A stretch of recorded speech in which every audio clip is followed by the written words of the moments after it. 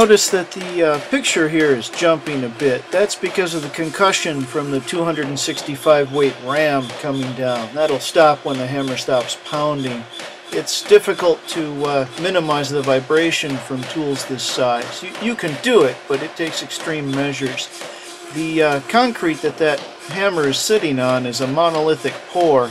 It's 4.5 feet deep, 4 feet wide, and 8 feet long. So it's substantial. And the hammer is still able to give it quite a bit of movement, and that movement translates to the 6-inch floor of the shop as well.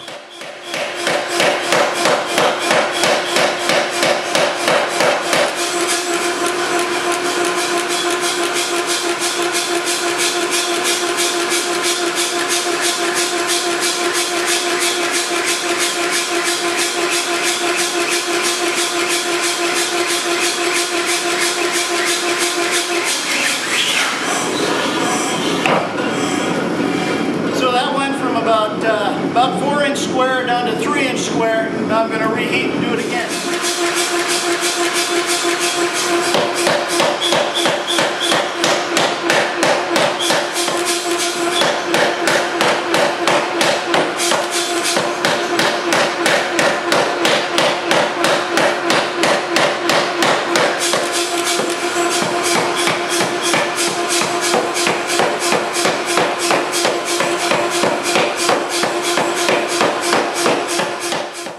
You'll notice that the billet is bouncing quite a bit here. What I should have done is used a pair of tongs close to the billet to gain a bit more leverage. The handle is hot from the forge and I couldn't grasp close enough to the billet to get a good mechanical advantage and leverage on it. So it gets away from me a couple times here, but that happens.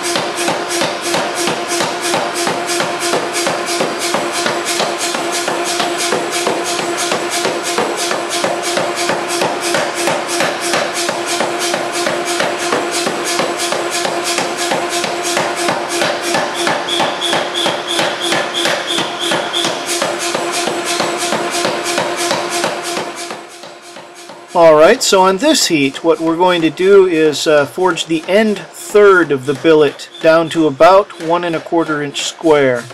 I'm doing that by eye, and then I'll check it with a stop block, which is basically a piece of steel that you lay on the bottom die, and the top die comes down and hits it, thereby preventing it from getting any closer to the bottom die. So it stops the top die from coming down, and as a result, the material being forged comes out roughly that size. So here's that stop block right there.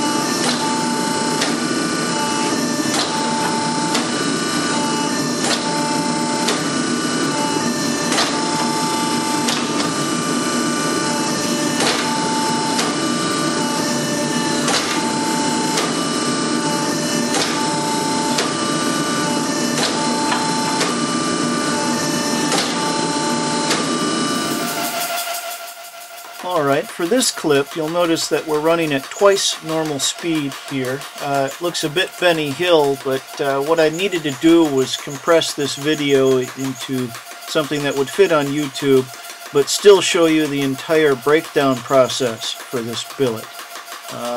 And since I'm new to editing, this is the only thing I could come up with.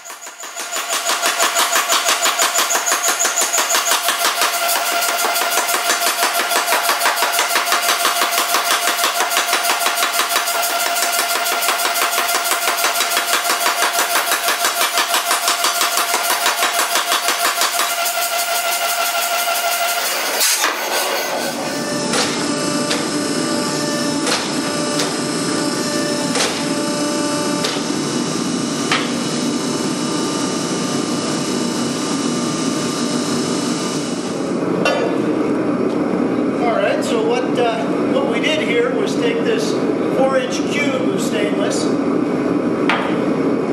and turn it into this 3-foot bar. 1 1/4 square by 3 feet long.